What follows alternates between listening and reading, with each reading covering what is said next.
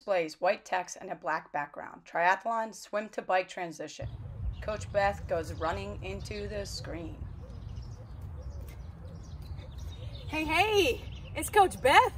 Hopefully you just got done watching the video on open swim with Coach Olivia and Coach Doc.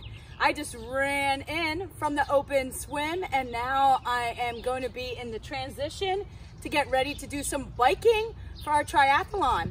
So what I have here is my towel laying out, ready for me to sit on. I have water, I have some sunglasses and a hat. I also have some sunscreen. I have another small towel to go ahead and dry off my legs and my feet. I have my bike shoes and my bike helmet and my bike stationed and ready.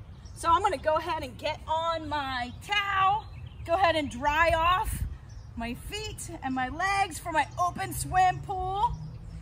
And remember, the transition time in a triathlon continues your clock. So it's important to do transition quickly. This counts as time within your race. Some people wear socks when they bike, some don't. Some just put their bike shoes right on and get ready to ride their bike. I'm gonna go ahead and wear socks today. Got my socks on. Now I'm putting my bike shoes on. Now it's important to note that it's very, very important in triathlons that you put your helmet on and buckle it before you touch your bicycle or get your bike going. Or you may be what's called DQ, which is disqualified, or you may get points against you for not following those race regulations.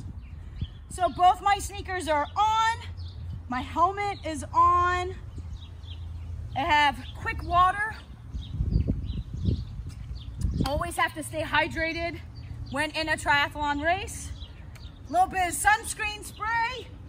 Make sure that I stay nice and protected from the sun. I have my hat if I want to wear it. I'm going to choose to just put my sunglasses on.